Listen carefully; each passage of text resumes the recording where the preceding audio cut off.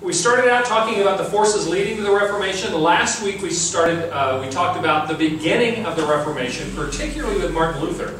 Now, Luther really did launch the Protestant Reformation in 1517 when he nailed those 95 Theses to the door of the Wittenberg Cathedral. However, he was not the only reformer, and in fact there were other acts or other processes of Reformation that were starting at the same time as Luther, and today we're going to talk about one of those. We're going to talk about other reformers today, especially Ulrich Zwingli, who was Swiss, who actually began to develop some of the same ideas as Luther at the same time as Luther. He was only 2 months younger than Martin Luther, so he was an exact contemporary working in Zurich, in Switzerland, well, a couple places, mostly in Zurich. Then we want to talk about I'm actually going to move this around a little bit. Then I want to talk about John Calvin, who was the French theologian in Geneva, Switzerland. Now, John Calvin was the second generation of reformers. He was not the same age, he was not the same time period as Luther and Zwingli, who were first generation. And yet those three men are called the three men of the Reformation, because Luther's Reformation in Germany, Zwingli's Reformation in Zurich, Switzerland, and then Calvin is significant, even though he was a generation later, because he really was the theologian of the Reformation. He was the one who came together, and we'll talk about that, and created a systematic understanding of what Protestant theology was all about. Prior to that, it had been mostly either partial or polemical. They'd been reacting against things. Calvin comes along and creates the systematic declaration of what we as Protestants believe, particularly. Then we're going to talk about the Anabaptists. The Anabaptists were a movement that didn't feel like the Reformers had gone far enough, so they went further, much to their detriment in many cases. And then finally, I've got Knox up there. I actually want to talk more about the Reformation in Great Britain. If you are an Anglophile, then you should really enjoy this today, because I'm going to be talking about kings and queens and princesses and beheadings and all kinds of fun stuff. So we'll get into King Henry and all of that in a few minutes. Next week we will talk about, beyond that, the growth of Protestantism in several places in several ways. Then we'll sort of flip the blanket over and talk about the other side of it. That is Catholicism and the Counter-Reformation. It took the Catholic Church a long time to figure out that this Protestant Reformation thing was not going to go away quick, because they assumed, well, it's heresy, we've dealt with heresy before, it'll be gone soon. Well, it didn't, and it wasn't, and so there was a Catholic Counter-Reformation, focused on the Council of Trent. Talk about that. Week 6, we're going to look at orthodoxy, rationalism, and pietism, and I'll explain what all that means with regard to church history. And then we'll look beyond Christendom. Christendom was when basically all of the Western civilized world was part of the Christian church. And they were all unified in terms of basically unified in their fundamental beliefs. Beyond Christendom means we reached a point at which those beliefs were not unified. That there were very different beliefs in very different places. The part that led us to the place now where we have over 1,200 different manifestations of Christianity. There's not one Christendom anymore. There's a lot of different beliefs. They call themselves Christian. And then the last week, week 8, we're going to talk about materialism and its effect and modern times, where the church is now. And then we'll have the final exam. What happened to the exam? I don't know. Weird things are happening today. It's there. Okay, well, it's just not on the screen, I guess. The final exam. And I will give you about 3/4 of the way through all of the material you need to know for studying the final exam. I will also tell you that we're probably fine this week, next week under the growth of Protestantism, and then Catholicism and Counter-Reformation. But when we get to week 6 and after, where we have this massive dividing of different Christian churches, splitting, and it gets really complicated to try to cover all that in 5 hours of lecture. And so the last few weeks I'm going to have to be summarizing a lot, and there's going to be some content that we simply won't have time for, because it just gets way complicated the closer we get to today. Bless you. I mean, just think about how many different manifestations of the Christian church we have, in here in Ahihi. Several Catholic churches that I understand may have some differences in terms of how they interpret Catholic doctrine, from what I've been told. We have Charismatics. We have Baptists. We have a couple of different Anglican churches. We've got, Presbyterian church, which includes Baptists and Methodists and all kinds of stuff. So, yeah, it gets very complicated the closer you get to modern times. And so, we'll do the best we can with that, though. Any questions about where we're going? Do make sure that you check the sign-in sheet and that you check this week. If you actually were here previous weeks, do check the box for that, okay? But not just because you watched the video. All right, let's talk about... I don't know what's... Okay, we're back. I want us to talk about these four people. Especially we're going to talk about Ulrich Zwingli in detail and John Calvin.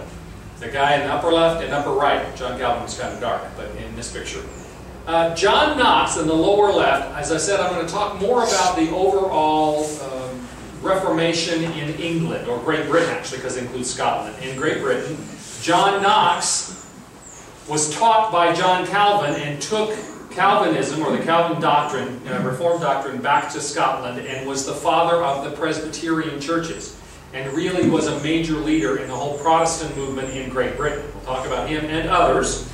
And then on the bottom right, Menno Simons. I'm not going to talk about Menno Simons a lot specifically, but the Anabaptist movement, which began in Zurich, actually, during the time of Zwingli. Eventually, most of the Anabaptists were gone. The largest contingent then and today, in terms of descendants of the Anabaptist movement, are the Mennonites. The Mennonite, you've all heard of Mennonites, right? The Mennonites get their name from Menno Simons.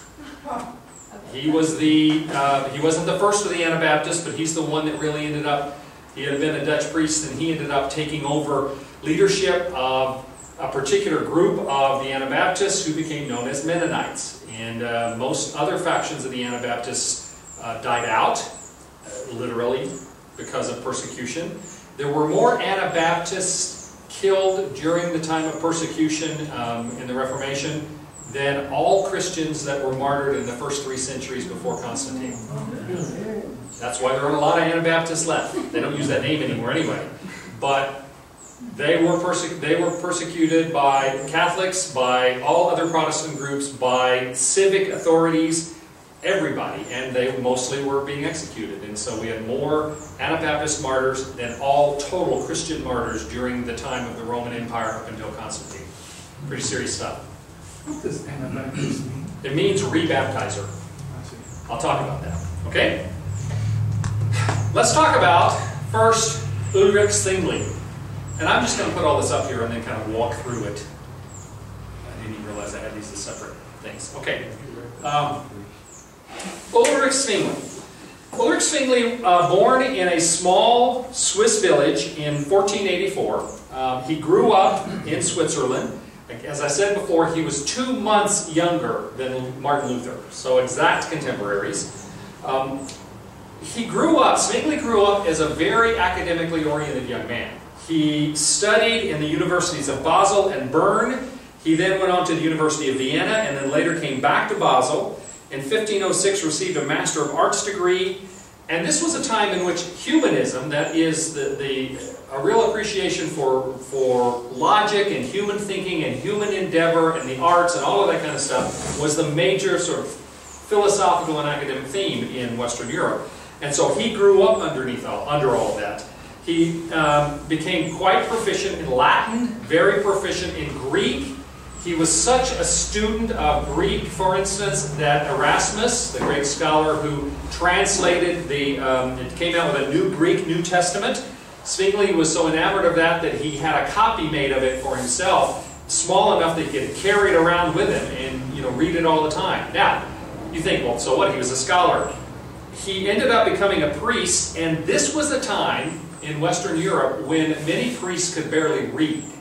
There had been, we've talked in this class about the period of time in which the monasteries became kind of party houses. It's almost like they were fraternity houses. There was not an emphasis on learning. People were being given positions in the church because they either bought them or because somebody liked them, not because they were particularly pious or ready for it. At this time, there were a great many priests that they recognized that never bothered to read the New Testament, and yet they were priests. Along comes somebody like Ulrich Zwingli, who has aggressively studied philosophy and literature. He speaks and reads Latin and Greek. He is a scholar. He's not only a scholar, and then as a priest is recognized as a pastor, but he also ends up being a patriot. Switzerland at this time, I need to explain to you, was not one country. There was a confederation of what were called cantons. These cantons were like states.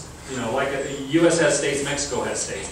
Except each of those states was officially independent.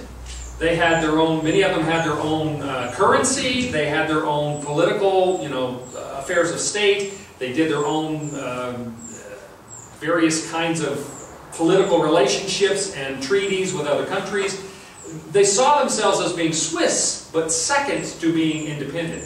There were, in Ulrich Zwingli's time, 13 of these cantons, each of them independent. And as the Protestant Reformation developed, part of these cantons, these states of Switzerland, went in the direction of stayed with Catholicism. Part of them went toward Protestantism, and it meant that even within the cantons of Switzerland, there was a huge conflict over this. Okay? Now, I said that Zwingli was not only a scholar and a pastor, he was also a patriot. One of the things, you wouldn't have thought this about the Swiss, but do you all know about in the Vatican right now, the official bodyguards of the Pope are the Swiss Guard. They still wear those funny uniforms.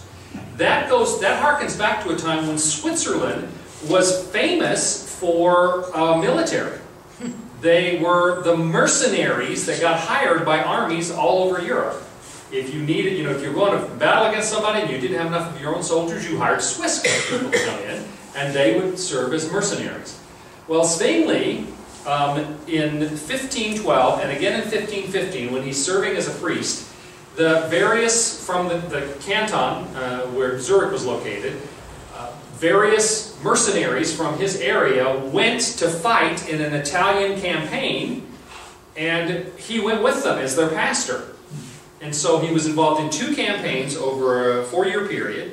The first one, the side that the Swiss mercenaries were fighting on won, and so Zwingli saw how terrible they were in acting. They looted, they pillaged, they did horrible things to the people they conquered in the first campaign. In the second campaign, 3.5 years later, the opposite happened. His side lost, and he saw how oppressed they were. The whole thing led him to reject the idea of military service for money. And this was a huge income for the Swiss cantons at that time. One of the major sources of income they had was renting their soldiers out. And so Zwingli comes back from these 2 events, and he decides that the Swiss had been, as he said, selling blood for gold. And so he began to develop a very strong sense that this was wrong. Now, Zwingli was not a complete pacifist. In fact, he died in battle, which you'll hear in a minute. But he did believe that the idea of fighting a war for money was wrong. And so he fought against it later on. And that was one of the things that led him to come into opposition with the Roman Church, with the Pope. Okay. Now, after he was appointed a priest in the town of Glarus, not a major town. But after 10 years there, he was sent to become the priest of an abbey, a monastery. Well, this monastery was famous for pilgrimages. People would go on pilgrimages there, and when they made these pilgrimages, he started realizing people thought that their salvation would be assured if they went on a pilgrimage. Well, being a scholar of the original, of languages and also of Scripture, Zwingli goes in and he starts studying Scripture, and he realizes there is nothing in the Bible that would suggest that going on a pilgrimage to some site, the abbey where he was the priest, for instance, is in any way going to affect your salvation.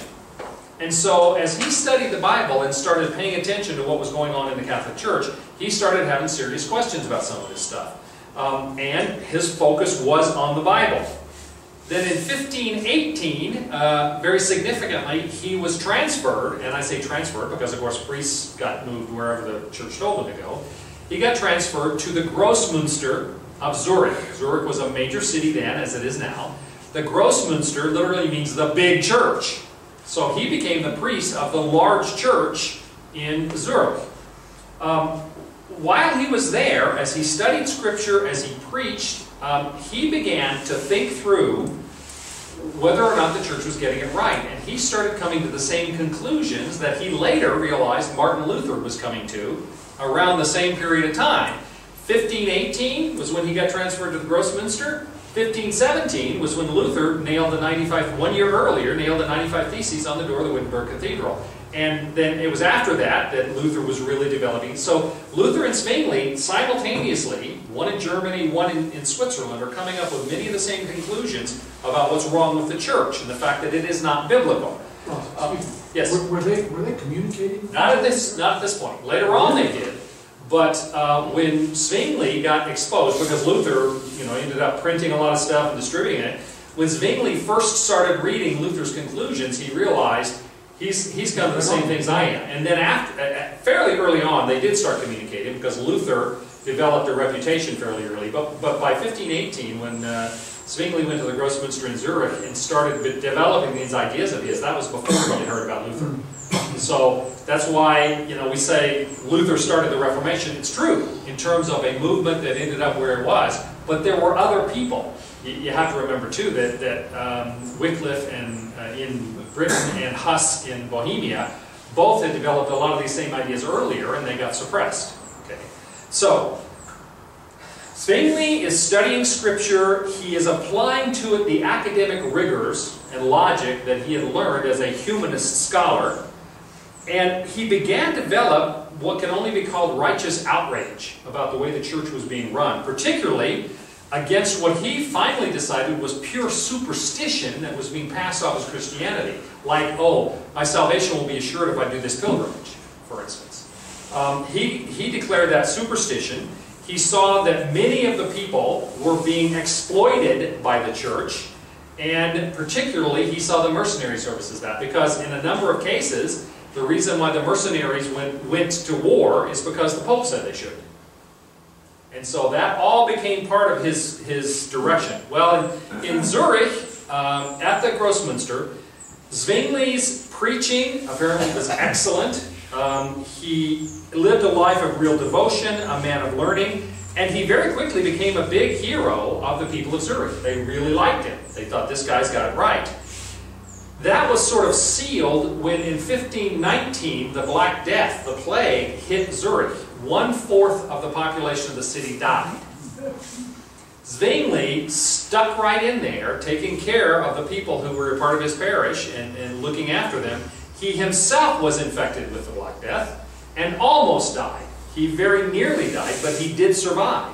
Because of the way he acted in caring for his congregation during that time, he really was elevated, even beyond what he had been before, by the people in the eyes of the people of Zurich. Okay.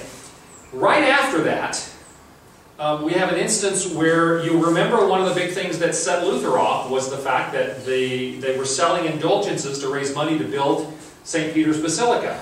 And the Pope had made arrangements with various political leaders, particularly German, to sell these indulgences and split the money. Well, right after the whole plague thing, a representative of the Pope, a Dominican, shows up at Zurich with the assignment to sell indulgences in Zurich. And Zwingli says, I don't think so. And the government, the city council of Zurich, because they were independent, and Zurich was kind of a city-state at that point, they backed him. And they said, on your way, seller of indulgences, you're not to stay here. And so that was an example of the fact, one of the first times in which the whole city government backed Zwingli's play against the Catholic Church, because that Dominican was there under the authority of the Vatican to sell these indulgences. Okay, right after this, Francis I of France. You will remember from our other conversations that Francis I was King of France during this time period. Charles V, who had been Charles of Spain, had become Charles V, the Holy Roman Emperor.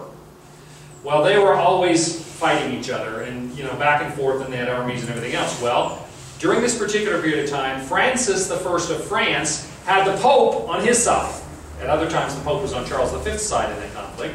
So, Francis I decides he needs to put together a bigger army to fight against Charles V, the Holy Roman Emperor, and so he contacts the Swiss Confederation, as it was called. It wasn't one nation, but they were confederated, and says, send me soldiers. And every canton sends soldiers to this army, the French army, to fight the Holy Roman Emperor, except one. Guess which one that was? Zurich. Zurich. Okay. Zwingli said, no, this is wrong. And the city-state of Zurich said, you're right, we're not going to do this anymore. At that point, the Pope steps in and says, Francis is fighting this battle with my approval, and therefore you have to send troops to support him, or I'll take action against you as the Pope. Well, the city decides they have to do what the Pope says, so they send the soldiers. But at that point, Zwingli becomes vividly aware of the fact that the Pope is using secular power and influence to get what he wants that has nothing to do with the spiritual realm. That was the start of his strong sense that the Pope was abusing his authority in the wrong way. And the cracks started forming in terms of Zwingli's relationship with the Catholic Church. Even though he's now a Catholic, he's still a Catholic priest at this point. He started more and more at that point to attack superstition, to attack what he saw as an unjust use of power by the Pope. And during all of this same time, Luther was creating a stir in Germany. And this was right about the time when Zwingli is deciding the Pope is wrong and probably shouldn't be obeyed, is when Luther not only has refused to listen to the Pope, but is at the Diet of Worms tells the Emperor, Charles V, I'm not going to do what you tell me, because I have to obey my conscience. So all of this is happening at the same time. Zwingli, about that time, becomes more aware of Luther's teaching, and he writes that even before he had read Luther's teaching and became aware of it following the Diet of Worms, he had reached a lot of the same conclusions, and they were very much on the same page. And at that point, in 1522, the same year as the Diet of Worms, Zwingli determines that he is going to undertake a campaign of complete reformation of the church in Zurich. And the government of Zurich, the city council of Zurich, agrees to support him in reforming the church. So he starts moving forward. At that time, he was under the ecclesiastical authority of the Bishop of Constance. Well, he's preaching all this stuff that is against the Catholic Church already, even though he's still a priest. The bishop hears about all this, and he decides, I got to deal with this guy. And so he comes to the city council, who were the legal authorities, and say, you got to stop him from preaching. And they go, well, no, wait a minute. We're not sure if you're right or he's right. So let's have a gathering where you can argue it out. Well, while this is going on in 1522, during the Lenten season, now it was actually against the law to violate Lent, which meant you weren't allowed to eat meat during Lent, you had to, there were periods of fasting, all of this was strictly controlled and legal. Well, one of the things that Zwingli started preaching against was the regulation, the requirement that you fast, that you legally had to fast, because he felt that was a spiritual discipline and you should have the choice. So, in 1522, during Lent, Zwingli and some of his followers get together and they take 2 smoked sausages and slice them up and share them amongst everybody. Well, the sausage hit the fan at that point. This is known as the affair of the sausages, because he had openly violated the regulation for obligatory fasting. And so they decide, we got to move forward on this. The bishop says you've got to stop. The city council says we're not sure if he's wrong or right, so we're going to have to talk this out. At the same time, secretly, Zwingli, who is still a priest, marries. He marries a widow. Ends up eventually having 4 children. It's done secretly, but at the same time, he starts openly preaching that celibacy is wrong, that the church does not have a right to call people to be celibate. Actually, in the New Testament, there's one place where Paul writes that there will come a time when people will forbid marriage. And it's talking about that being wrong. I don't know how they've ever dealt with that. But anyway, so he starts preaching this. He and 10 other priests write to the Pope and say, we think you should let us get married. The Pope says, absolutely not.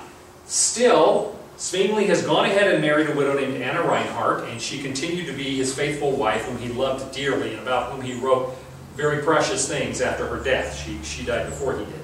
Well, the Pope at that point, Adrian I, seemed to recognize, well, he acknowledged openly that the church needed to be reformed, but he didn't like the way Zwingli was going about it. He thought it was too radical. So they agreed that they're going to get together, Zwingli with either the Bishop of Constance or a representative of the Bishop of Constance, and they're going to debate this stuff. They're going to talk about it. They're going to get everything they need out on the table. Well, several hundred, like 600 spectators show up for this debate. The bishop himself doesn't show up, but he sends a representative. And Zwingli has written a long treatise identifying all of his reasons and supported them from Scripture, and he's got, it's very scholarly. Well, he shows up and he presents this document, he presents his side of it, and the bishop's representative refuses to speak. He says, I'm not responsible, I don't have to respond to you. We're going to call a council of the church and have you suppressed, and probably will burn you at the stake. But we're not going to answer. Well, the city council's watching all this, and they're saying, oh, wait a minute. We agreed you're going to get together and talk about this because he says one thing and you say something else, and we haven't decided who we're going to listen to, so don't you want to respond? The bishop says, I'm not allowed to talk higher theology in front of mere lay people. So he still doesn't answer. And the indication is that the guy just simply knew he wasn't up to it. Zwingli was a better scholar, he knew Scripture, he had explanations for why he professed the thing he did. So the city council says, well, no one has refuted Zwingli's preaching, so therefore, as far as we're concerned, he can keep doing what he's doing. At that moment, there was an official break between Zwingli and the church in Zurich and the Church of Rome, the Catholic Church. That was when it happened.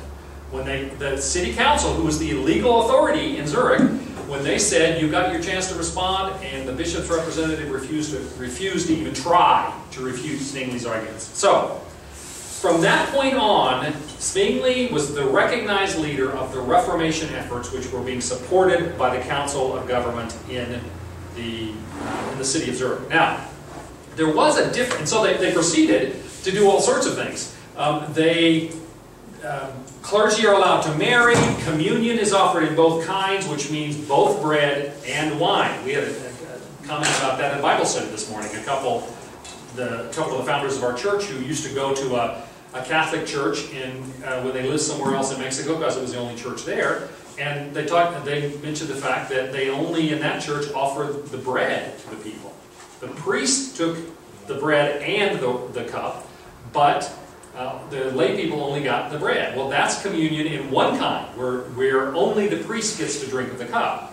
Well, one of the movements of the Reformation was the priest is not that much more special than us. Therefore, we all should drink of take of communion in both kinds, the bread and the cup. And so that started happening.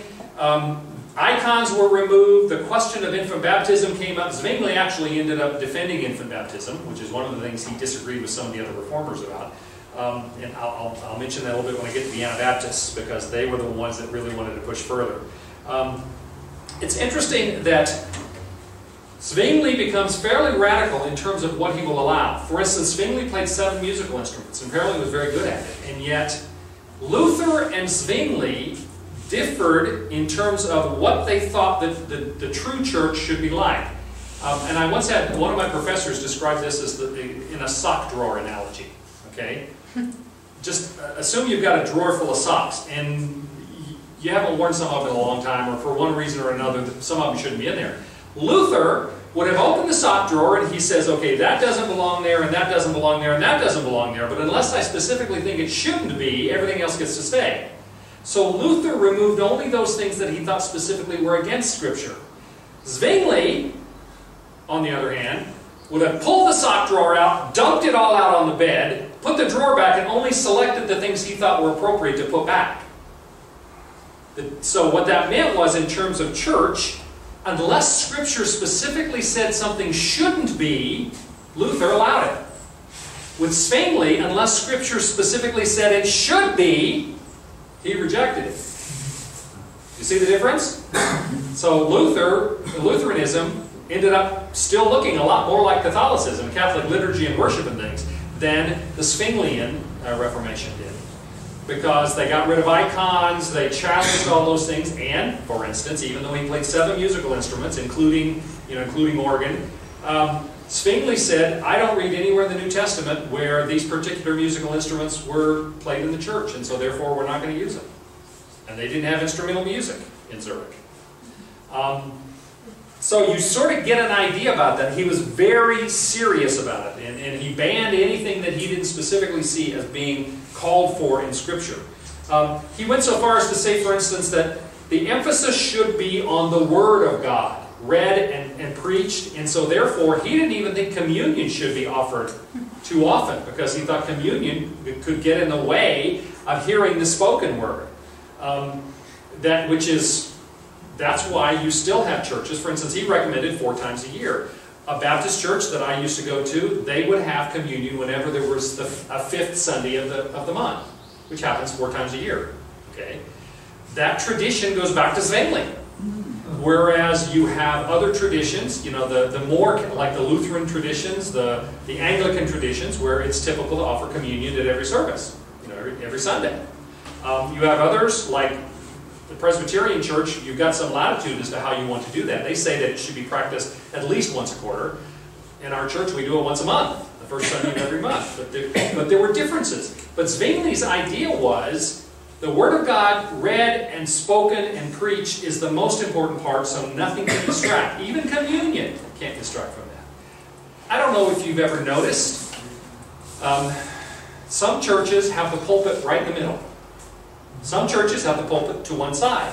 You ever notice that? You ever realize there's an important theological point being made there? The point is, what is the main reason we're here? The churches, following the Zwingli idea, is that the preached word, the spoken word, from the minister is the main point. They put the pulpit in the middle, the center of attention. The churches that maintain that preaching is only one part of it, but there are other things going on that are important too, put the pulpit on the side. So there's a theological reason for that difference of where the pulpit is. There are some lithographs and things of the church in Zwingli's time, and they had an elevated pulpit right in the middle, and there were people all the way around them. I mean, you couldn't have a more central focus if you wanted. And that was consistent with his belief about the nature of the spoken and preached word. Okay? At the same time, Zwingli was a huge believer that the church had a responsibility to care for people in need. There was a major emphasis on caring for the poor, on reaching out to those who couldn't take care of themselves. There was the development of public education, which had not been existed. That means free education for any children to be brought in. Prior to that, you had to pay to go to school, and if you couldn't afford to pay, then your kids didn't go to school. So there was a major extension of this Christian charity under Zwingli as well. When you hear things like, okay, he banned music and all that, you think the guy was a hard-nosed, hard-bitten reformer and negative and everything else. Apparently not at all. He was very scholarly and very serious in many ways, but he also had a great sense of humor. He used a lot of puns and jokes in his writing. He would use colorful analogies when he preached, and he was an excellent preacher. He was very compassionate, really believed in caring for people in need, providing for children, providing for the widows, giving education. He was widely loved. As I told you, they really respected him, and then the way he acted during the plague and caring for his people, even at the risk of his own life, and he almost did die, they really loved him. People really, really supported him as being a really good man, as well as the theologian that was leading them in the direction they felt they should go. So that's important to understand. Okay? During this whole time, when we have changes in the communion and clergy marrying, and they reduced the fasting laws, they didn't require processions on Good Friday unless people wanted to do it, etc., etc., etc. This kind of idea began to spread to some of the other cantons in the Swiss Confederation. Some of them had been sort of playing with the idea of Protestantism up till then, but because of Zwingli, they started buying into it. What that meant was that he ended up being a target from the Catholic cantons. During this period of time, the Catholic cantons took steps to seek an alliance with Charles V, the Holy Roman Emperor. They'd always, Switzerland and Germany. German is one of the official languages of Switzerland now, right? And there was always a close relationship. Well, Charles, although he's Spanish originally, was the Holy Roman Emperor and was seen as being he was over the nation of Germany at that point. So the Catholic cantons developed an alliance with Charles V, and in the process they began to make threatening noises toward the Protestant cantons, particularly Zurich in Switzerland, in the Swiss Confederation. Well, they started at first with economic measures against each other, the Catholic cantons and the Protestant cantons. But then in 1531, 5 of the Catholic cantons got together, got their armies together, and in a surprise attack, attacked the city of Zurich. And when I say surprise attack, they had no clue they were coming until they saw the flags coming over the horizon. So at that point, and actually Zwingli had been warning the Protestant cantons, especially the people of Zurich, you better get ready for war. He said, this is coming. Doesn't matter whether we want it or not. And as I say, he was not a complete pacifist like some people who came after him. He didn't advocate war. He didn't think it was a good idea, but he believed that you had to be ready for it if it happened. Well, they weren't ready for it. And when the Catholic armies appeared over the horizon, the army of Zurich very quickly went out to try to meet them in the Battle of Kappel. And Zwingli went along as a soldier. You know, he went out to fight. Well, because of the surprise attack and a larger army and everything else, the Catholic cantons defeated the army of Zurich, and in the process, Zwingli was wounded. The Catholic armies found him wounded, lying under a tree on the battlefield, and they knew who he was. They recognized him. They ordered him to recant of what they thought was his Protestant heresy, and when he refused, they killed him. And they cut his body up and burned it to pieces and scattered it in a river, and then celebrated the fact that they had killed the heretic of Zurich. Not a very good ending. I mean, they murdered him. He was defenseless at that point. Despite that conflict, and they ended up, the Catholic cantons forced the Protestant cantons to pay the cost of the battle, you know, to pay their expenses for having a surprise attack. But along with that exchange, the agreement was made that all the cantons of Switzerland after that, of the Swiss Confederation, they could decide for themselves what religion they wanted, whether they be Protestant or Catholic. And the Protestant beliefs that Zwingli had really launched expanded from that point out considerably, not only in Switzerland but elsewhere. Now, oddly enough, today there are no churches that see themselves as being the heirs to Zwinglian theology. You know, you've got Lutheran churches, started with Luther. The Calvinist or Reformed churches started with Calvin. You've got the Mennonite churches, started with Menno Simons. There's no church that points to, specifically that points to Zwingli as being their founder or their source. Because Zwinglian theology and the theology of Calvin, which came somewhat later, really were so similar, they kind of merged as part of the Reformed faith. And for the most part, they see Calvin as the founder of that theology, even though Zwingli was significantly responsible for it. Right after his death, in the Council of Zurich appointed Heinrich Bullinger as who had been a disciple and assistant to Zwingli. They appointed him as the new religious head, and Bullinger continued in that role for over half a century, until 1575. So the whole Zwinglian idea, and he was very much a disciple of Zwingli's theology, he continued with that. Okay. In fact, John told me earlier that he found out somehow that he was a descendant of a Bullinger that was Zwingli's associate, that was Zwingli's contemporary. Well, if it was Heinrich Bullinger, he became the complete heir to everything that Zwingli had stood for. Okay? Now, one thing I didn't mention in here, in 1529, the Marburg Colloquy, and actually we've cut off the bottom of the screen now too. Just a minute. What's that? Well, there's no more on here. There should be. Maybe you have to forward it one more. Remember how? There it is. Okay. There we go. I want to now talk about Zwingli's theology a little bit, and that's why I haven't referred yet to the Marburg Colloquy, because that's where we get into some of the theological differences.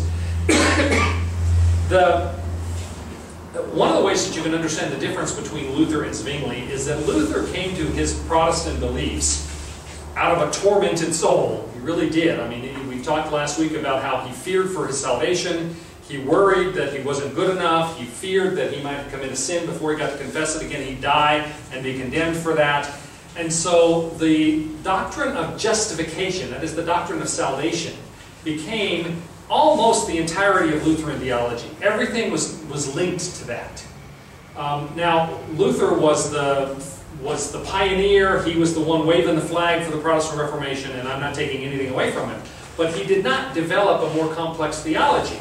Whereas Zwingli did not come to his belief out of this passion that Luther had, but rather in a very reasoned way, because he was a scholar.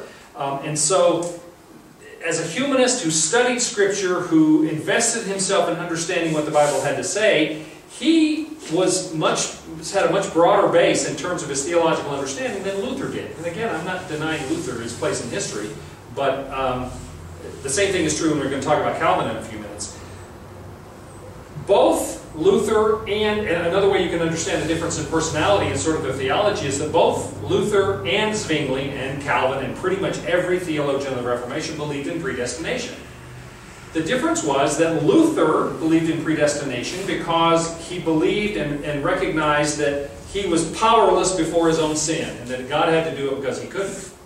Whereas Zwingli came to the same conclusion, but instead he did it because of he thought it was a logical consequence of the nature of God, that God knows everything, determines everything, and therefore it is God who predestines people to salvation. So they came to the same conclusion, but from completely different directions. Luther because of a confession of his complete inability to deal with his own sin, so God has to. Zwingli because of a recognition of who and what God was, and therefore God would have preordained to salvation. Now, one of the biggest areas, in fact, the Marburg Colloquy, I want to get to that.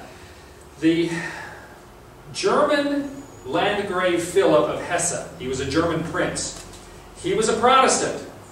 He saw Luther and Luther's theology. He saw Zwingli in Switzerland. He saw various others. For instance, Melanchthon, who worked with Luther. Martin Bucer, who ended up being kind of the mentor to John Calvin. Remember, Calvin was younger.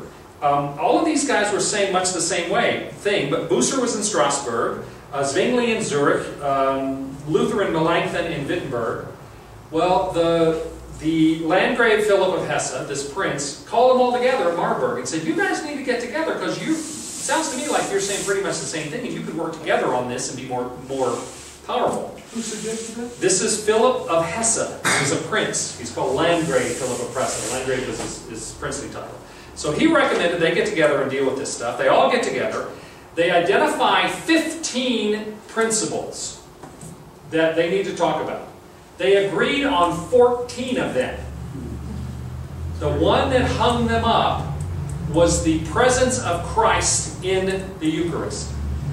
Luther insisted that when Jesus said, "This is my body," in fact, the story's told, whether it really happened or not, is that Luther sits, while they're talking about this, Luther's sitting at the table with his beer stein, pounding it on the table, saying, "This is my body! This is my body!" So Luther maintained the real physical presence of Christ in the body, in the bread, in communion, the bread and the wine. Now, interestingly enough, he didn't believe in transubstantiation.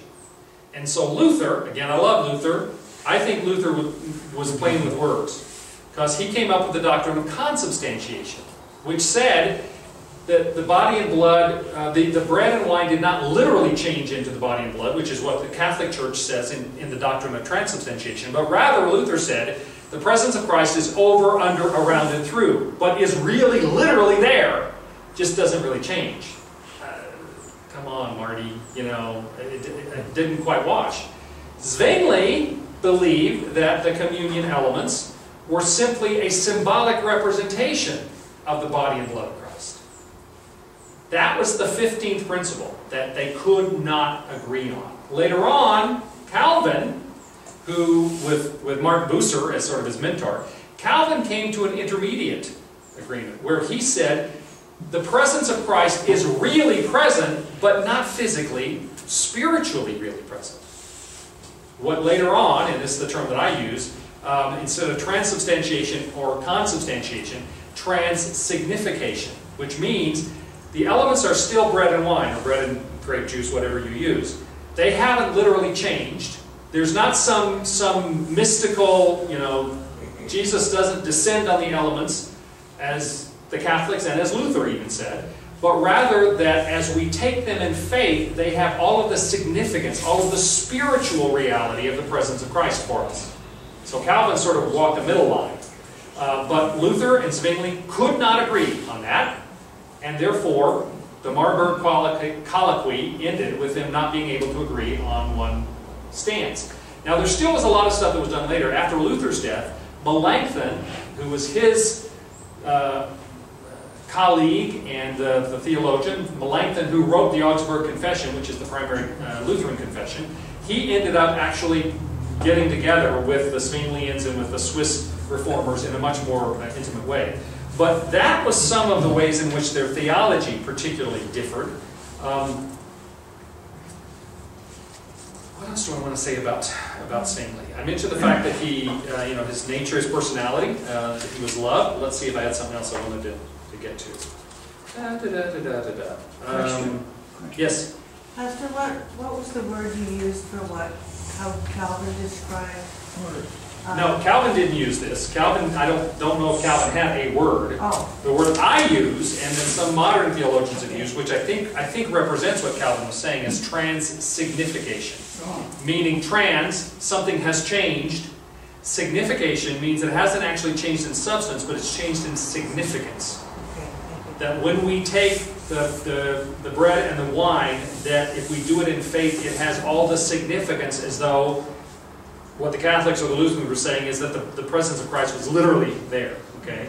And so the issue is our faith brings it the significance of being truly the body and blood of Christ.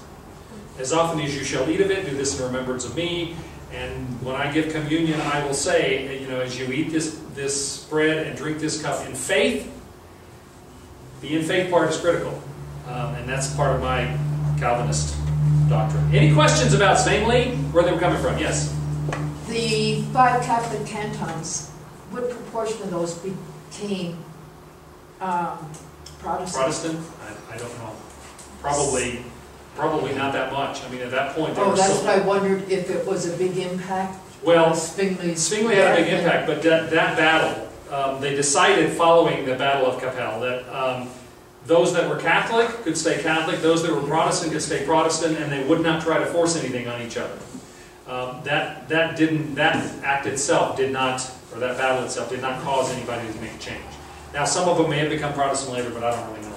Okay, and we're moving toward the place. In fact, we're going to talk about the Anabaptists in a minute. We're moving toward the place where religious tolerance actually gets introduced by the Anabaptists along this line, even though they were the most persecuted group of all. Okay, all right. We're going to take a break a little bit early. I've got about 7 minutes till. We're coming back at 3 minutes after, and I'll get into John Calvin, one of my heroes. We'll talk now about John Calvin. And again, I'm going to put all this up here. There's not quite as many points because most of his time was spent one place doing one thing. What's that? Just 5? Just. That's not Calvin. That's the hyper-Calvinist that came later. Thank you very much. You're welcome. And I'm going to talk about that. Shh. Bunch of Anabaptists. Okay. The most important systematizer of Protestant theology, without doubt, nobody disagrees with this, was John Calvin. Is there such a word? Yeah. Systematizer. A person who systematizes, makes it into a system. So, boy, this crowd is rowdy today, especially now that somebody came in. Late. Calvin was born in France, Noyon, France, July 10th of 1509. He, to give you some perspective, he was born, by the time he was born, Luther was already on the faculty at Wittenberg University and was already offering lectures. So he is the next generation after Luther. He was a precocious boy. His father had actually been assistant to the bishop, and at 12 years old, Calvin ends up as the clerk to the bishop. He starts studying very early and becomes very early proficient in Latin and Greek and several other languages. He's a brilliant guy. his father had made arrangements for him to have 2 minor ecclesiastical posts, which provided him money while he was a student, when he finally decided he didn't agree with the Catholic Church while still a young man, he renounced those positions as a matter of integrity for him. Calvin wanted to pursue an ecclesiastical career. He wanted to go into the church, but his father didn't want him to. His father wanted him to be a lawyer. Well, Calvin, when he went to university to get a general degree, he did study philosophy and theology a great deal. And he, again, as with Zwingli, this was a time when there was a strong humanistic focus to the academic pursuits in Europe, which meant focus on human achievement, on intellectual pursuits, on the arts, the things that humans do. Calvin, a little more so than Zwingli, kind of rebelled against some of that. Some of his professors were kind of elitists, or what he called elegant humanists, whose whole focus seemed to be humanity and humanity's potential.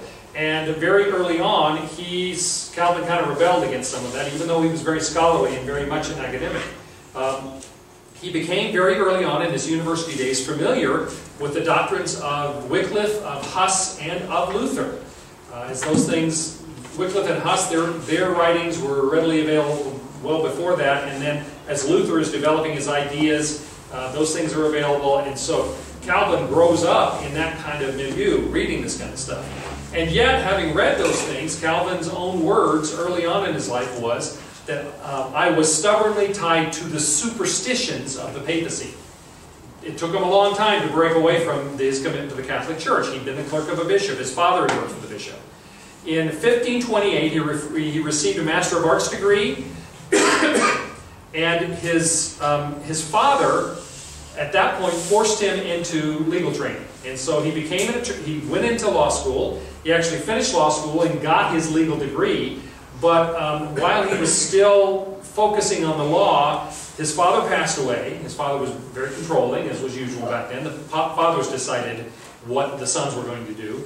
When his father died, Calvin pulled back from his law practice. He went to Paris. He finished his studies in theology, and eventually went on to support the Protestant cause. During this time, he had what he describes as a religious experience.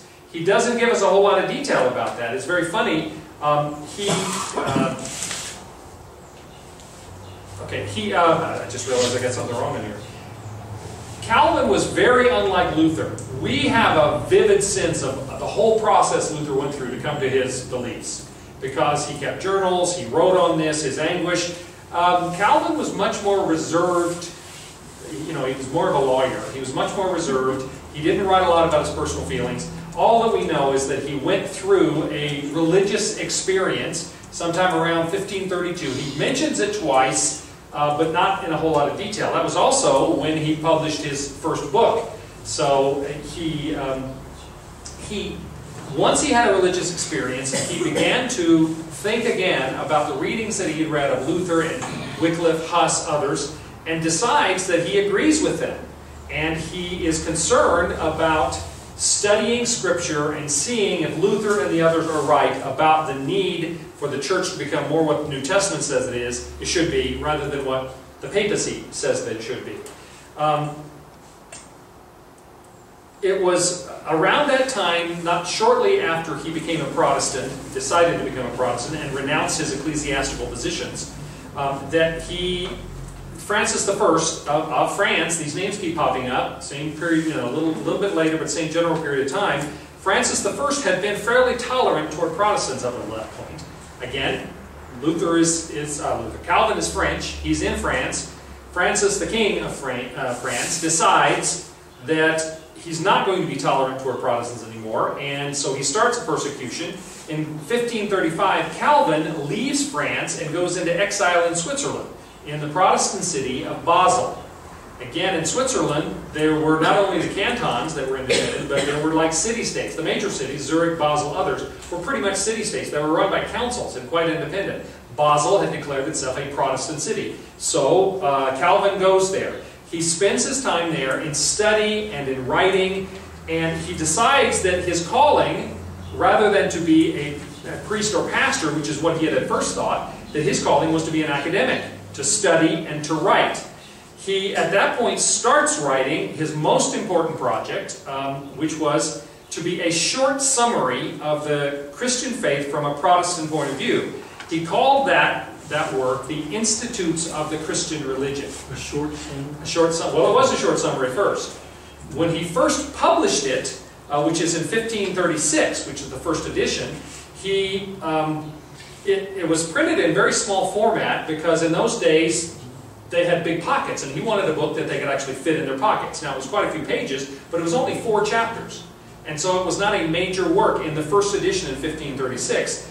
But in those 4 chapters addressed the law, the creed, the Lord's Prayer, and the sacraments. And then 2 polemical issues related to that time, and that were the Protestant positions regarding what he believed the false sacraments of the Catholic Church were. Well, when he published it, it was a huge success immediately. I mean, it sold out, the first printing of it sold out in 9 months. His name spread across Europe. The Protestants were all saying, who is this guy, and why did he take so long to write this? And because of that encouragement, Calvin continued to work on the Institutes of the Christian Religion his whole life. The last edition of it was published shortly before his death. And it went from being 4 chapters that you could carry in your pocket to being 4 volumes with 80 chapters. It is the most... The 2 major theologies of the Christian faith, I believe written theologies, are Thomas Aquinas on the Catholic side and the Institutes of the Christian Religion by Calvin on the Protestant side. Luther celebrated the publication of the Institutes. He thought Calvin was exactly what the Protestants needed at that point. So, hugely popular. Everybody was talking about this guy. At that point, Calvin decided, this is what I should be doing. I should be studying, I should be writing, I don't need to be a pastor or a priest. And so he decided that he needed some place to do that. He decided the place for that was going to be another Protestant city where Protestants were not persecuted, and that was the city of Strasbourg, where Martin Bucer, B-U-C-E-R, was the sort of religious leader of the Protestant movement. He's headed there in 1939, the 1930... Yeah, 15. 19. I was looking at something else here when somebody was named a saint. He decides in 1536 to move to Strasbourg, but there's military things going on, and so he can't go straight to Strasbourg. He has to take a roundabout route, so he goes through Geneva. He stops in Geneva, intending to be there for 1 night, but when he arrives in Geneva, word spreads that the guy who wrote the Institutes is in town. Well, in Geneva, at that point, the people of Strasbourg had sent missionaries to try to help the Protestant movement in Geneva. One of those missionaries was a man named William Farel. He was the head of the missionaries that had come to help. And they were completely overwhelmed. They were being asked to launch the Protestant Reformation in this city and lead the church and help the city government and everything else. And Farel is pulling out his hair. Well, he hears that this theologian, John Calvin, Jean Calvin, as his name is in French, is in town, for heaven's sake. So Farel goes to see him and says, "You've got to stay here and help us, here in Geneva." And Calvin says, "Absolutely not. I don't want to be a pastor. I'm not a leader. I don't want to be involved in all the stuff that you're doing. I'm going to go to Strasbourg, study, and write." Well, Farel says to him, "May God condemn your repose and the calm you seek for study, if before such a great need you withdraw and refuse your succor and help."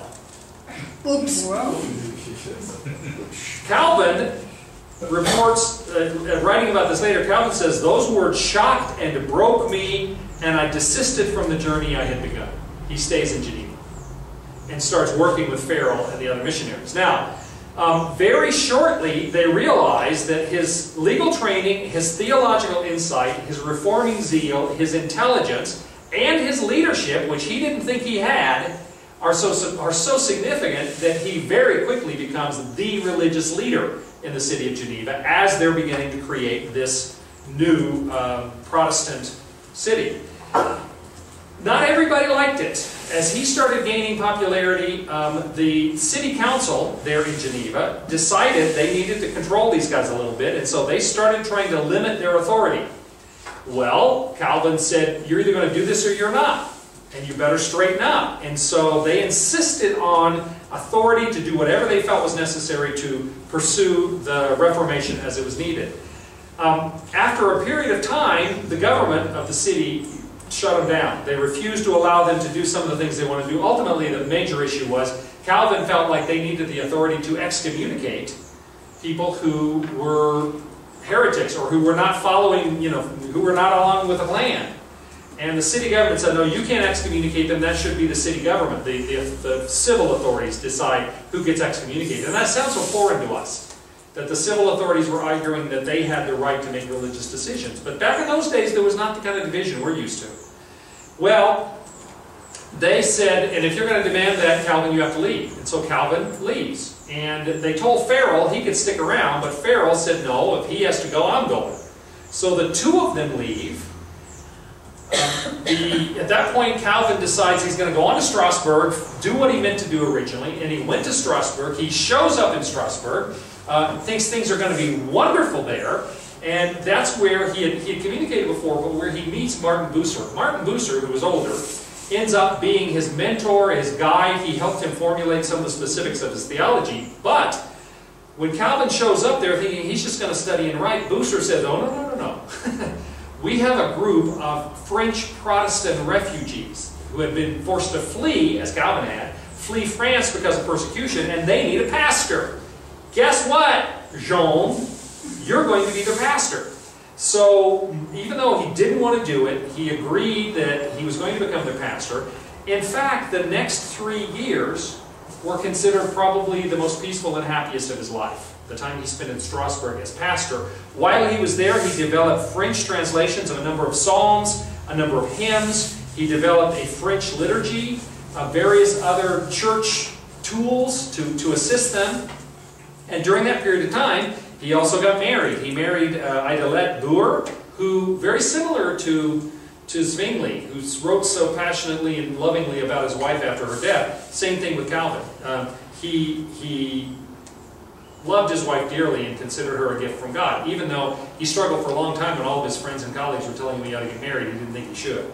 He finally agreed, and it was a wonderful blessing to him.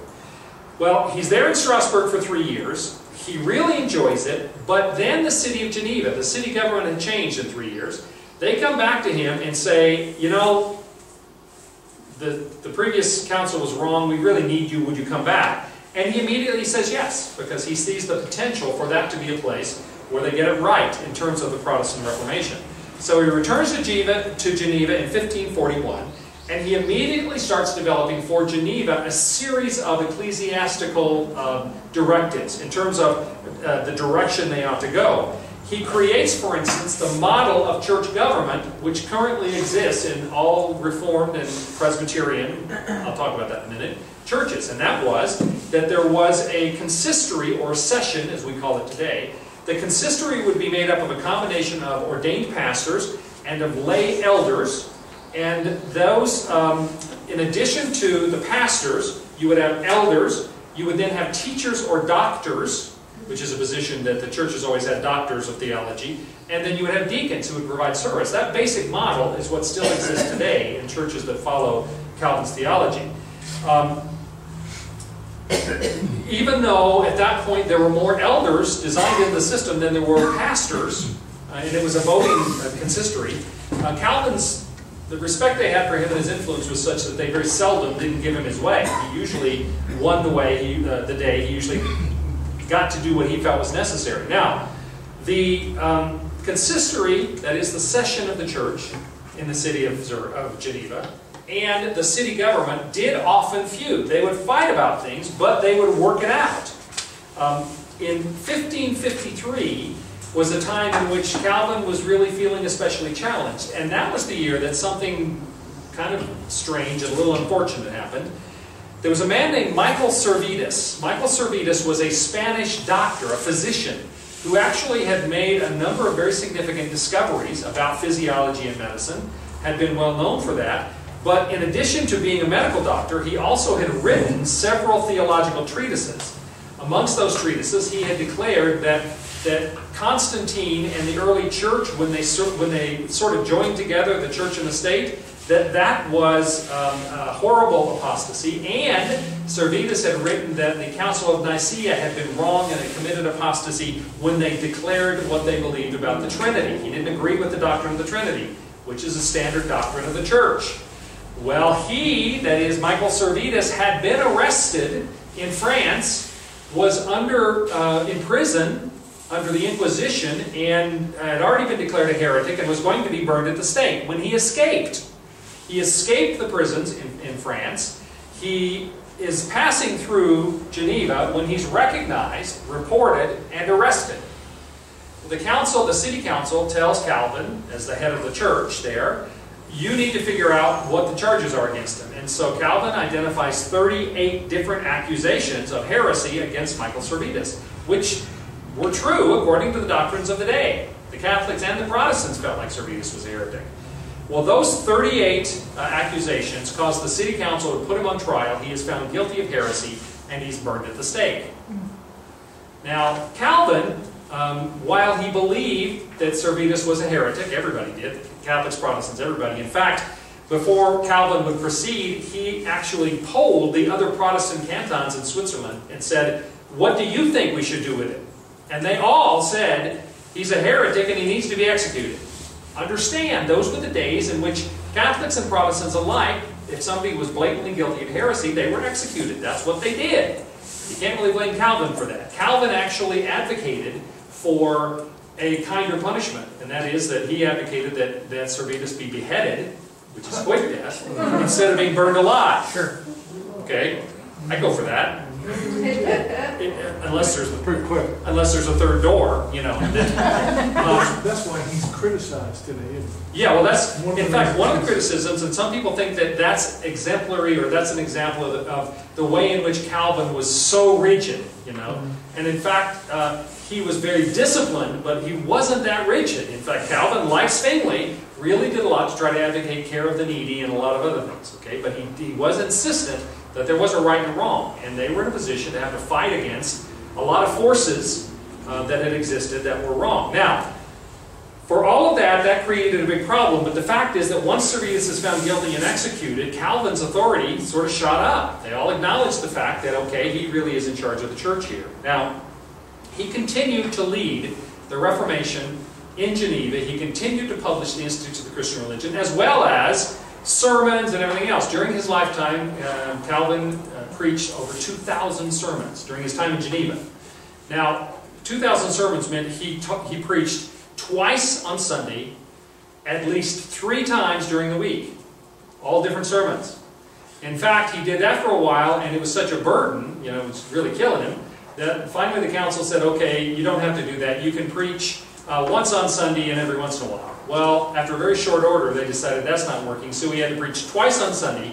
He could skip a week, and then he preached 5 days the next week. So he preached every weekday, every other week, plus twice on Sunday.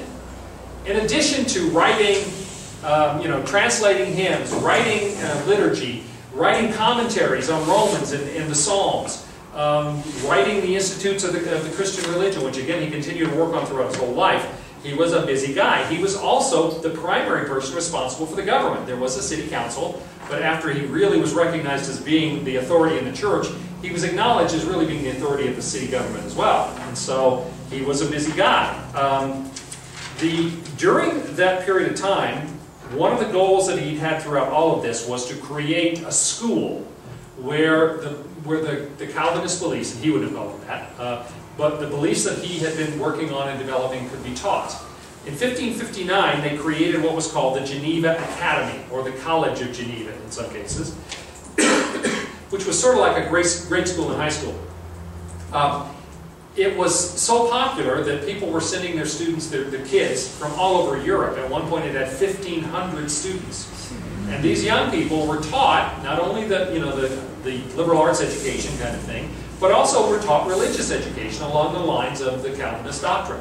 And so when those kids graduated and they went back to their homes all over Europe, they carried those ideas with them, which is one of the reasons, one of several reasons, why the Calvinist ideas ended up spreading around Europe. And in addition to the children, there were a lot of other religious leaders who ended up coming. People like John Knox, who led the Protestant Reformation in Scotland, came and spent several years in Geneva studying working with John Calvin.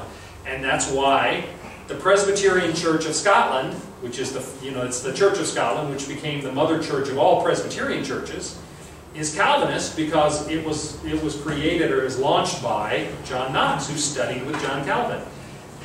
There were also Dutch scholars, Protestants, who came and studied with Calvin and went back to the Netherlands, which is why you have the Dutch Reformed Church. Calvinist theology it was not called Calvinist during Calvin's life. He would have not accepted that at all. It was called Reformed theology, as in Reformation, to distinguish it from Lutheran theology. So the two theologies that developed during that time in the Protestants were Lutheran theology and Calvinist theology. There were some other beliefs, Reformed theology. And so Reformed specifically went back to the Netherlands and Low Countries, to Scotland, and to a number of other places, but really influenced widely the whole Christian doctrine. Let's talk about Calvinism. And then Calvin, the final edition of the Institutes was published in 1560. There were some other sort of commentary versions of it after his death, but that's considered the final and the ultimate edition of the Institutes of the Christian Religion. Again, at that point it was 4 volumes, 80 chapters. So it had grown 20-fold over what it had been originally. And then he dies in 1564 of natural causes, but probably exhaustion. Okay, literally, because he. Wasn't he like a physically frail guy? Oh yeah, he was a little Very skinny sick. guy. Not well at all, particularly. And that's one of the reasons why he always thought, I'm a scholar and a writer. I'm not a leader, because he didn't see himself that way. But he ended up being one of the most significant figures in the Protestant Reformation, theologically the most significant. But again, he, Luther, and Zwingli are called the 3 men of the Reformation. Now, let's talk about Calvinism. The main issue dividing Protestants in those times was the presence of Christ in the communion. It was not predestination. Most people think about Calvinism today, and they think the big issue is predestination. No. Luther and Calvin and Zwingli and those guys all agreed on predestination. They all believed that Scripture taught that God predestined some people to salvation and others to damnation. They all agreed on that. They didn't have a problem with that. And in fact, Calvin's doctrine of predestination was not the harsh thing that most people think of. Carolyn said there were 5 points. The 5 points of hyper-Calvinism, which are spelled out by TULIP, total depravity, unlimited atonement, all of that. That came after Calvin.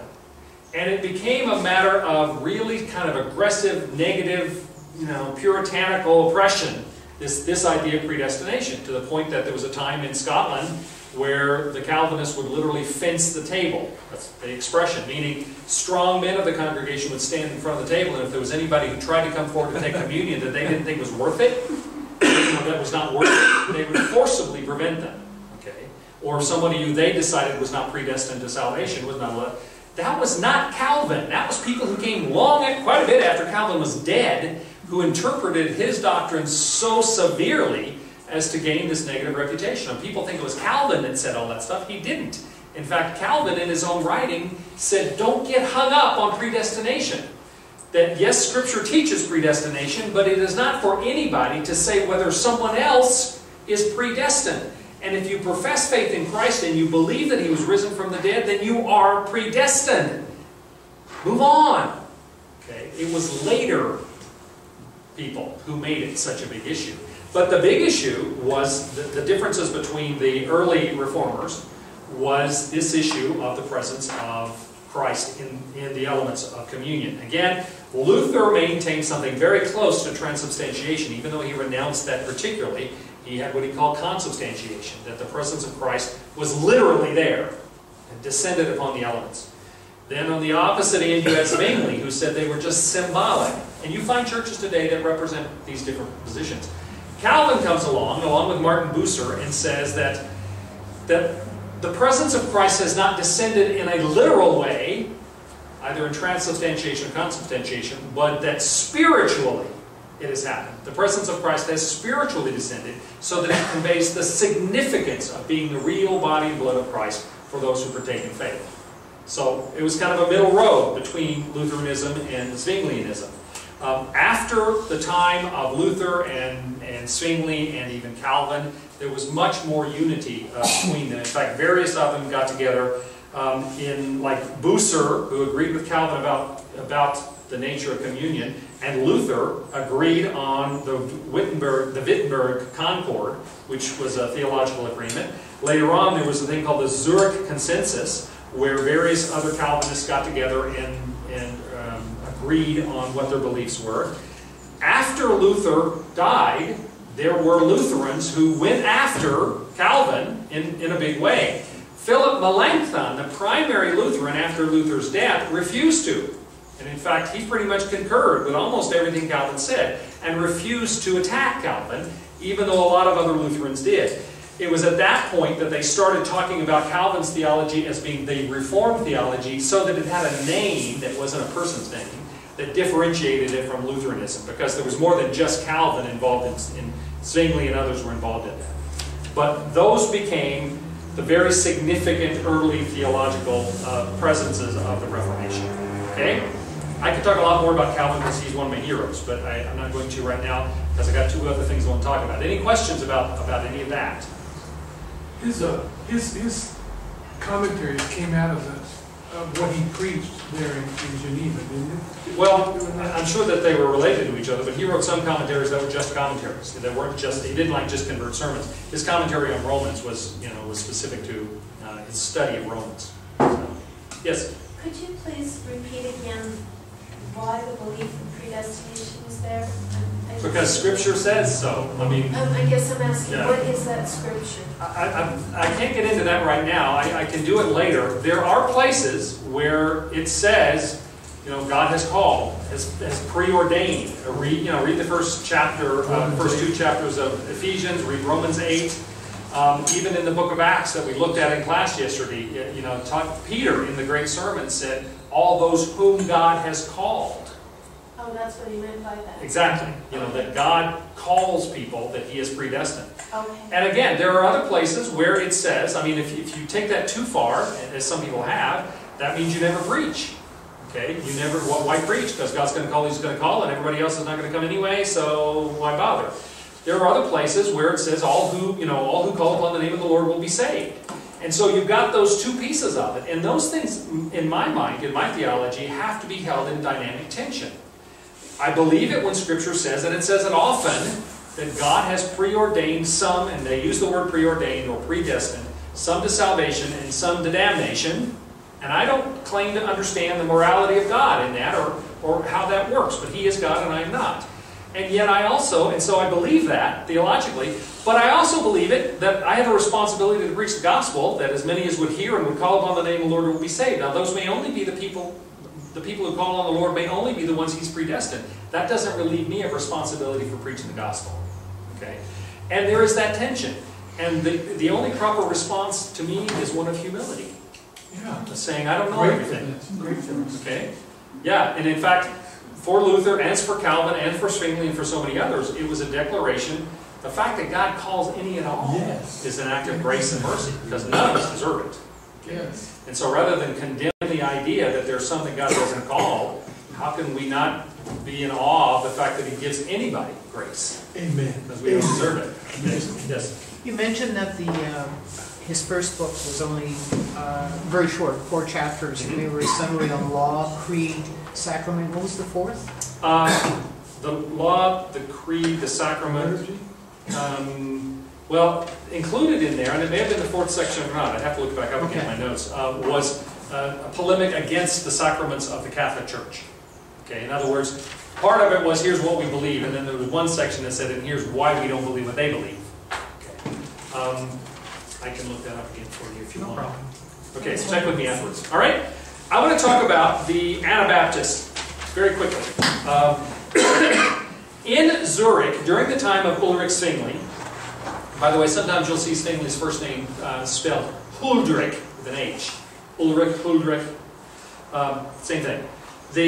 In Zurich, there were a group of people under Zwingli, meaning they were Christians as part of the body, who believed that Zwingli had not gone far enough. even though he'd gone much further than any other reformers in terms of the things he allowed in the church, they felt like there had to be a significant change, especially to differentiate the Church of Jesus Christ from everybody else in society, to separate the church from the state, if you will.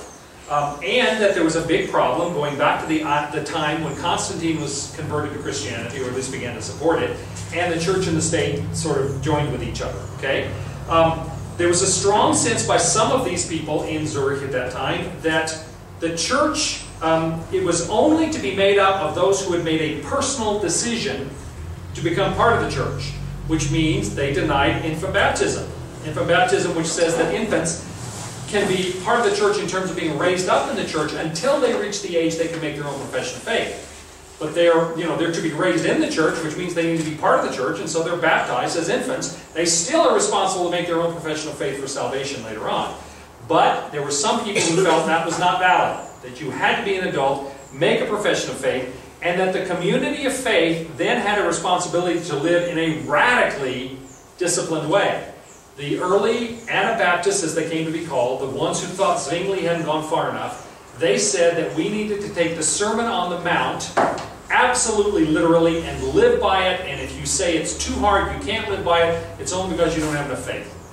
Now, I don't know if you're familiar with the Sermon on the Mount. Go home tonight and read Matthew 5. It's tough stuff, and the traditional interpretation is that Jesus is calling his followers to the highest possible level of discipline and of almost perfection in order for us to be so much better than we are, without the expectation we're really going to be there. Just like when he said, be perfect even as your Father in heaven is perfect. I'm sorry, but I'm not going to get that perfect. Not in this life. And yet, Jesus says that to me because he wants me to do everything I can to get there. Well, traditionally, the Sermon on the Mount was interpreted just the same way. And yet, the Zwinglian, the Zurich reformers who thought Zwingli hadn't gone far enough, they insisted that no, we absolutely have to do all of that. And you take that stuff literally, it means when it says, when someone strikes you on one cheek, turn to him the other. That means no military response, no violence, absolute pacifism. Okay, so they took the statements of the New Testament absolutely literally and said we have to live like that. Now, that's one of the things that created such a problem with the Anabaptists, because the early ones were radically pacifists. You need to realize that these are adults in a society where half of Europe was afraid that the Turkish armies were going to invade any day, and somebody who said they were pacifists and they wouldn't even fight back against the Turks was seriously suspicious. They were thought to be treasonous even. That was disloyalty. You were against your country if you wouldn't defend it from the Turks. Likewise, the Protestant cantons in Switzerland said, the Catholic cantons could march in here any day and kill us all. And you're saying you're going to stand there and let your wife and children and everybody just be killed and you won't lift a hand? There's something wrong with you. Okay? So both Catholics and Protestants looked at this idea and said, not just did they question it theologically, but they considered it treasonous. You are against your own country if you're not willing to ever defend it under any circumstance. So that was one of the reasons that they had difficulty. Well, a group of men challenged Ulrich Zwingli in Zurich to become more radical in his beliefs. They called themselves the Brethren, or the Congregation of the True Believers. Well, these brethren decided when Zwingli was not going to go as far as they thought he should, they decided they had to do something on their own, and that they were going to create their own congregation. A man named George Blaurock, who was a former priest, asked another of the members, Conrad Grebel, to baptize him. Now, he's a priest. He'd been baptized. He had been a Catholic priest. He'd been baptized as an infant. But he asked another member, who was a layperson, to baptize him as an adult. So in 1525, January 21st of 1525, Conrad Grebel baptized this man, George Blaurock, who was a former priest, in the city square fountain in Zurich. Grebel then turned around and baptized a number of other believers, and they formed a congregation, the Congregation of the Brethren, at that point.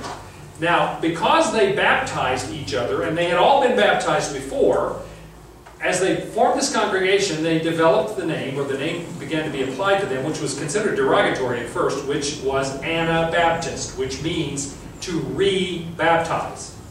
because they'd all been baptized as infants. Now, they would declare that we aren't rebaptizing because we don't think infant baptism is real baptism. They would have said this is the first baptism, and if somebody wasn't baptized as an infant, which unlikely that would have happened back then, but then they're getting baptized for the first time by us. The issue is adult baptism on profession of faith. That was their whole focus. Okay? Now, this Anabaptist movement, as I say, was opposed by Catholics. It was opposed by Protestants. They were persecuted more because they were considered subversive politically than because they were considered theologically heretical. Luther and Zwingli both had advocated, and this is before Calvin comes along, so Luther and Zwingli had both said the church and the state, while they may have different focus and should have different focus, they can exist side by side, and they have certain responsibilities to each other. And among those is that as adult citizens of a country, the member of a church is responsible to be obedient to the laws of the state. And the state, on the other hand, has a responsibility to protect the individuals that are members of the church. So they had responsibilities. That included responsibilities for service when called upon for the political civil entities. The Anabaptists come along and they reject all of that, and in doing so they threaten the established order as far as everybody else was concerned. And so they were persecuted. In fact, they were found guilty of violating religious laws about baptism and things, and also civil laws, because they wouldn't serve. It's like, they were like draft dodgers, okay? And so they were considered to be in violation both of church law and of civil law, and so both the church, Protestant and Catholic, and the civil authorities all felt like they had a responsibility to suppress this. Yes? They also refused, did they not, to serve politically, like as mayors or anything that would require taking of an oath. Yeah. And later on, and I'll talk in a second about that, they came up with the Schleitheim Confession, and the confession was a number of points of what they could and could not, or should and should not do, and one of them was the taking of an oath. That meant you can't take an oath as a military soldier or anything else that would require you to swear an oath. Again, what are they doing? They are literally interpreting Jesus' words. When he says, don't swear any oaths. Let your yes be yes and your no be no. Anything more than that is a sin. They took that very literally. And so they would not swear an oath, and if they would not take public offices because that required you be sworn in to take an oath. They wouldn't do it. So, the Council of Government in Zwingli, Zurich, began to say that the Anabaptists were heretics and had to be persecuted. Because the persecution had started, in order to try to make their points clearer, the Anabaptists got together and drafted the Schleitheim Confession. This was in Schleitheim, Switzerland in 1527. The 5 points, there were seven fundamental points were made. The first point is that baptism is only for adults who profess their faith in Christ. Second, and that meant no infant baptism. Second, that Christians were responsible to be obedient to the ban, it was called, which meant if someone was found to be in sin, they would have 2 private and 1 public remonstrances, meaning somebody would tell them they're wrong. If they did not respond to 2 private and 1 public remonstrance, then they were banned from communion, excommunicated. Okay? The third point was that communion was in both kinds, but not to be offered to those who were not baptized. We had that conversation today a little bit in our, the idea that it goes all the way back to the start of the Reformation, and obviously the Catholic Church wouldn't offer communion to those who weren't baptized. But they declared, point number 3, that communion was only for baptized believers in Jesus. Fourth, that believers had to separate themselves from anything that was not of God, meaning they had to be the separatist kind of approach to things. Fifth, that there were specific pastors of duties. And sixth and seventh other principles of the Schleitheim Confession rejected the use of the sword, meaning all forms of violence or war, all giving of oath, anything in which war, civil service, oaths to rulers or magistrates, anything like that. Well, they thought that was going to clarify things, and it made it much worse. Starting after that, the Council of Government in Zurich said that Anabaptists were to be condemned to death. The Catholic areas of Switzerland declared they were condemned to death. Charles V, the Holy Roman Emperor in 1528, ordered that they all be put to death. The Diet of Speyer in 1529, which was the Diet of Speyer, was where Protestants were first called Protestants because they protested against the renouncing of previous declarations. They approved the imperial decree for death to all Anabaptists. The only prince in all of Germany, the only real ruler who refused to apply the edict against the Anabaptists was Philip I, the Landgrave of Hesse, the same guy that tried to call, that did call the Marlborough colloquy together. Really good guy. He refused to oppress them. But Anabaptists were persecuted both for heresy and for sedition against the government. And everybody was out to get them. There were more martyrs, as I said before, more Anabaptist martyrs during this period of time than all of the Christian martyrs between Jesus and Constantine, the first 300 years of the Roman persecutions. Okay? It was pretty horrible. And yet, that's the way it went. Now, the first...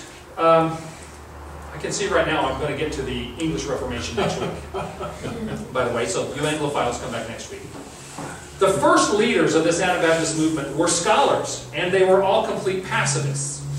But the fact is that the persecution was so bad, almost all of them were killed. Almost all of the early leaders were murdered, or were killed. And interestingly enough, because they were rebaptizers, many of them were drowned. It was an ironical kind of approach. Many were burned at the stake, some were tortured to death, some were drawn and quartered. But the favorite thing to do with these rebaptizers was to drown them, because they thought that was a symbolic kind of thing to do to them. Well, after the first generation of Anabaptist leaders died out, the next generation were not as scholarly, and they became more radical. You had some very strange sort of apocalyptic, radical things going on. There was one Anabaptist leader in that second generation, and they associated, at that point, they began to associate with the peasant needs. Remember when we talked about Luther last week, we talked about there were a number of peasant rebellions because of the oppression, and Luther actually told the princes, you know, these peasants have a good point. They really are being oppressed. You should be nicer to them. But then when the peasants actually rose up in violence, Luther said, but they can't do that. You need to put them down. Well, these peasant rebellions, the Anabaptists sided with the peasants as well. And so again, there was reason for the civil government to think that they were not only heretics, but they were seditious. They were causing political problems. After that first generation, a man named Thomas Munster came along who kind of epitomized that. He sided with the peasants in their revolt, and cried for social justice, was not a pacifist, cried for military uprising. Because of that, he was arrested and executed in 1525. Then a guy named Melchior Hoffman, but he sort of epitomized that first kind of militant, non-pacifist group. A man named Melchior Hoffman came up, and Hoffman was a leather maker. He had started out as a Lutheran, and then he became a Zwinglian, and then he became an Anabaptist. Okay, I'm sure if he lived a while longer, he would have become a Calvinist. You know, Baha'i, I don't know. Anyway, Hoffman went to Strasbourg because Strasbourg was a city that was still allowing a measure of tolerance to the Anabaptists. And at Strasbourg, he began making these prophetic visionary statements. He declared that the day of the Lord was coming and that he was the one that was going to be declaring it. He really inflamed the multitudes, but what happened is, because Strasbourg was tolerant, and he declared this the city of the New Jerusalem. And so a lot of Anabaptists started coming there. Well, part of his prophecies is Hoffman said that the first thing that would happen is he would be imprisoned. And he would be in prison for 6 months, and at the end of 6 months, the end would come. And that would be the great day of the Lord. Well, they arrested him, put him in prison. And everybody went, well, there's one. And so they all started gathering around Strasbourg. But then, so many Anabaptists were getting in Strasbourg, they decided that maybe it wasn't such a good idea to be so tolerant, because they were taking over the place. And so they started taking action, repressive measures against them. And at that time, some prophets arose in the city of Munster, which was nearby, and said, oh no, Hoffman was right, but it's not Strasbourg, it's going to happen over here, guys. So everybody goes to Munster. Munster had a history of these sort of prophetic, apocalyptic kind of things anyway. Anabaptists gather in Munster, they're not persecuted, they think the end is going to come right away. Well, some of the leaders in Munster, while Hoffman is still in prison over in Strasbourg, John Matthias, I assume it's pronounced as Dutch, and John of Leyden were the two leaders. John Matthias was the primary leader. First thing they do when they get in Munster, and so many Anabaptists show up, they now have the biggest part of the population. They force the Catholics out of the city. Well, the Catholic bishop of Munster doesn't take that very kindly. He's forced away from his palace and his church and everything else. So he goes out, gathers up an army, and besieges the city. The bishop is besieging the city now, the Catholic bishop. Well, about that time, the Anabaptists also decide there's something wrong with the moderate Protestants, and they force them to leave the city. They're in this city. The bishop is besieging them. They start destroying sculptures and paintings, anything that has to do with the traditional worship of the church. And the bishop, every Anabaptist that tries to sneak out because food's getting short, every Anabaptist the bishop catches, he publicly executes. And it's getting worse and worse. Some of the Anabaptists are going out to fight skirmishes and battles, and a lot of the men are getting killed. Some of the men are sneaking off. Well, they get to the point, John Mathis, I guess his name would be, goes out in a skirmish and he's killed. That left John of Leyden in charge. Well, John of Leyden, in the city, a lot of the men have been killed or gone. There are many more women than men. He declares that polygamy is now the rule of the day because there are too many women, and he says the ancient patriarchs had polygamy. We now have polygamy. He then goes out and they have a skirmish and he actually wins a battle, which they had won many, and they declare him the king of New Jerusalem. And things get weirder and weirder and weirder until finally one night some of the people who didn't support all of this open the gates and let the bishop and his army in. The bishop captures John of Leyden. He takes him and his two principal lieutenants, parades them around, publicly tortures and executes them, hangs their bodies up in these cages so everybody can see them. In fact, until fairly recently, apparently, if you went to Munster, they still had the cages where John of Leyden and his two lieutenants had been, publicly displayed after they were tortured and killed. And this whole thing comes to an end, but it leaves a pretty bad taste in everybody's mouth about what Anabaptism is all about. About that time, right about the time that John of Leyden is doing all this stupid stuff in Munster, a man named Menno Simons, who is a Dutch Catholic priest, I'm going to go back and Menno Simons. Oh, come on. Okay, this was a picture taken not long before his death. Joke. Come on. Menno Simons is a Dutch Catholic priest, and because of the martyrdom of some Anabaptists had struck him so hard, Menno Simons started prayerfully studying this and looking at issues like infant baptism, which again was one of the major issues that in addition to pacifism, that the Anabaptists held. And he decides that the Anabaptists are right. So he leaves the Catholic priesthood, he joins an Anabaptist group in 1536, which is the same year that John Leyden and his cohorts were executed. And he very soon becomes the leader of this particular group of Dutch Anabaptists. In fact, he becomes so significant a leader, they begin to call themselves Mennonites. Well now, the Mennonites suffered a lot of the same persecutions of the Anabaptists, but they were not nearly as radical. They kept their head down. And Menno Simons traveled extensively. He wrote many treatises in support of his followers. He visited many of the locations. He moved pretty much constantly. And he maintained, he believed, as a lot of others did at this point, the thing that had led to the really bad turn they made at Munster in the Anabaptist movement was that they moved away from pacifism. And so they absolutely maintained pacifism after that. But they also insisted that they should obey civil authorities. As long as the civil authorities didn't tell them to do something contrary to Scripture, they had a responsibility to be good citizens. Other than that, they followed most of the other doctrines that the Anabaptist movement had. They were still considered subversive by some governments, and it ended up that the Mennonites began to focus in Russia and in North America. A lot of them migrated, either east or west, Russia, North America, because they had more freedom. Well, after a while, they started being persecuted in both of those places. And so, in the 19th and 20th century, there was a huge migration of Mennonites to South America, where they were given much more freedom. There was a lot more space. And I've wondered, I don't know the answer to this, but you know, the Mexican Mennonite cheese? Yeah, it's Okay. Chihuahua. There's a large Mennonite community in Chihuahua that makes cheese. I've wondered if maybe that was a result of part of that migration south. Actually, those Mennonites came from Canada. They were Canadian Mennonites. Just further south. Yeah. Who had some Said North America, so. problems. it's North Canada America. is North Yeah. America. Yeah, it could be. Yeah, they I had don't know. I said it was a question. There was a schism in the group, as Okay. as there always are. And, Yeah, they're heading back to Canada though. Oh, yeah. yeah, they are. Back to the old country. Yeah. So, Menno-Simons, the Mennonites became really the only significant branch of the Anabaptists. You think, okay, Anabaptists became the Baptists. Actually not. Baptists came out of the Calvinists. And maybe what I will do, and this is probably the right time to do it next week, is I will bring a chart which will give you an idea what all the different streams of Christianity, especially Protestant Christianity, ended up being. At a certain point, it will give you a headache, I promise you, when you see all the different, breakings off that happened. But the Mennonites became the largest and really the only significant body of Anabaptists.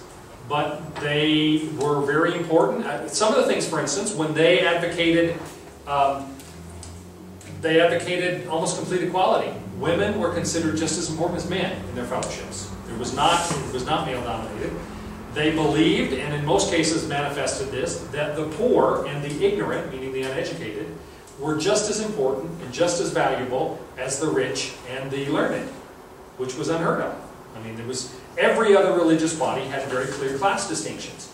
If you were higher born, to the manner born, as they would say, or if you were highly educated, then you're considered more important to society. And if somebody had to be sacrificed, guess who it was going to be, guys? The Mennonites did not believe any of that. In fact, all of the Anabaptists did, except the crazy ones, Munster and Strasbourg. But so there was this equality, this sense of fairness, this sense of compassionate response to people no matter what their circumstance. And in many ways, because of that, and because they didn't believe in persecuting anybody, they really did symbolize a very modern idea toward equality and egalitarian belief in the church, and to tolerance. We take tolerance for granted today, not knowing that it was just invented a couple of weeks ago, pretty much, in terms of the scope of history. And yet the Mennonites were the first people who really established what we now take for granted as some of the standards of what fair-minded and true religious belief ought to be. Okay? Any questions about that? Yes, Judy? What's the difference between the Mennonite and the Hutterite? The Hutterite movement came out of that as well. I think the Hutterite movement also was a brethren movement that came from the Anabaptists, but was more German. See, Mennonites started in the Netherlands and then moved. The Hutterites were German, if I remember correctly. I mean, I'm not an Anabaptist expert. Yes? I heard that the infant baptism developed in Germany originally, way back when they were afraid that witches and warlocks and Satanists were going to grab babies that were unbaptized. Is that true? Well, that would have been a pagan belief. That I don't believe that would have been the thing that caused infant baptism to be part of the Christian. There are parallels that exist between pagan practices, because there's only so many ways you can do things. But well, it was supposed to be the Satanists were after unbaptized Christian babies to sacrifice. So well, that's what I had. It's possible. I would have to go back and look at that. I mean, I wasn't aware that Germany would have been the source of that. But yeah, I think most people think the source of it in the New Testament. It says that whole families became Christians. Yeah. And that would have meant that if they became Christians, and in those days that meant they were baptized into the fellowship of believers. If it was whole families, then there would have been children involved. So, I don't know. Yes? Well, I was raised as a Catholic, and the way I was told when I was growing up is that an unbaptized baby, if they died, couldn't get to heaven. Well, that would have been traditionally true. That baptism was a necessary requirement for salvation. In fact, it was a story I read about. It was actually an English lord. I'm not remembering his name right now. Was visiting Russia, and they were baptizing infants in a frozen river.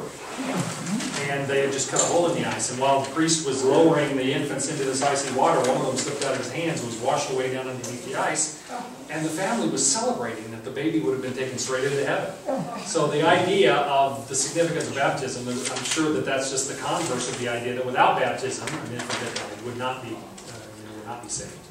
Yeah, it doesn't make a whole lot of sense to us, but you need to understand that these are historical realities. Anything else? Questions? Comments? Next week, if you're an Anglophile, come back, because I will start with the Reformation in England next week. All right, God bless you guys.